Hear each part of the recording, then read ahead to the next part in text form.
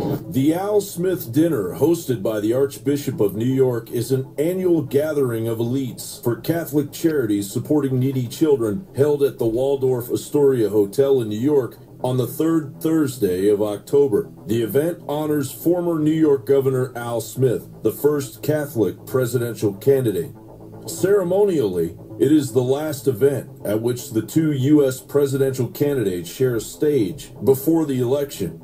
In the past, the event has been an occasion for American power brokers to rub elbows with their political pawns. Distinguished dais, or better known as the top 1%.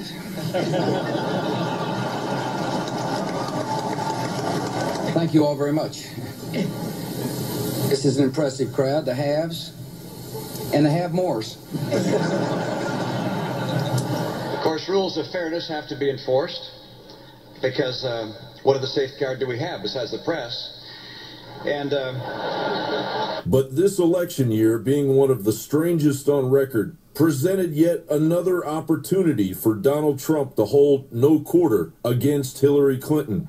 It's great to be here with 1,000 wonderful people, or as I call it, a small, intimate dinner with some friends. Or as Hillary calls it, her largest crowd of the season. We have proven that we can actually be civil to each other. In fact, just before taking the dais, Hillary accidentally bumped into me, and she very civilly said, "Pardon me."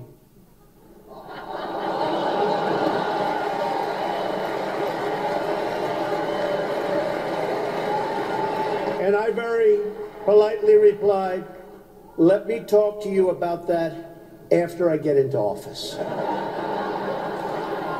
And I've known Hillary for a long time. This is the first time ever, that Hillary is sitting down and speaking to major corporate leaders and not getting paid for it.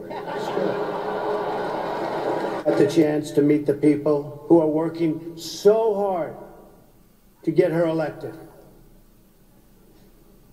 There they are, the heads of NBC, CNN, CBS, ABC.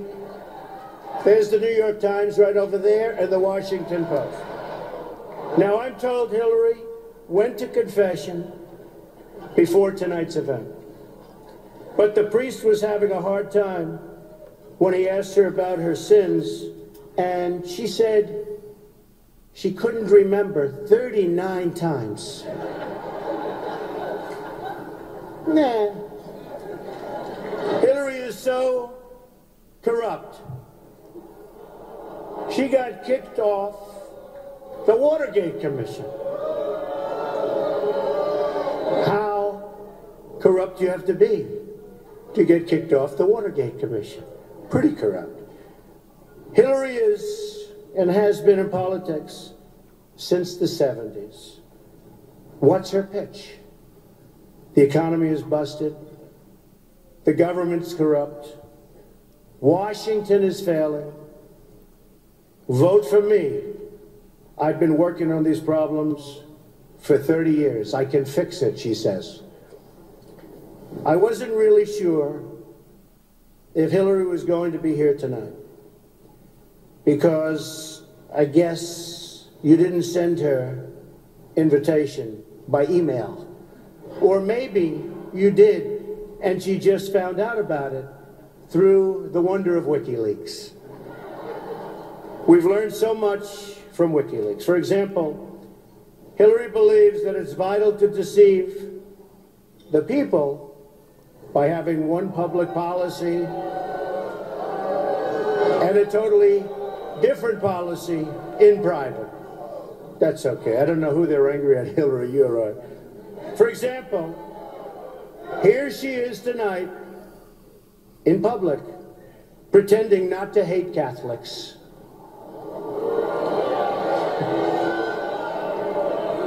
Now, if some of you haven't noticed, Hillary isn't laughing as much as the rest of us. That's because she knows the jokes.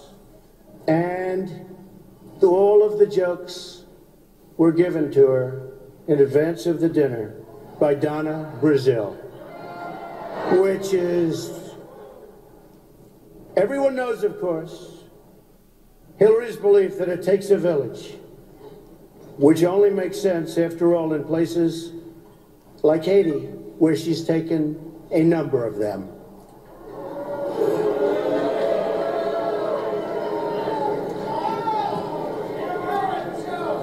Thank you.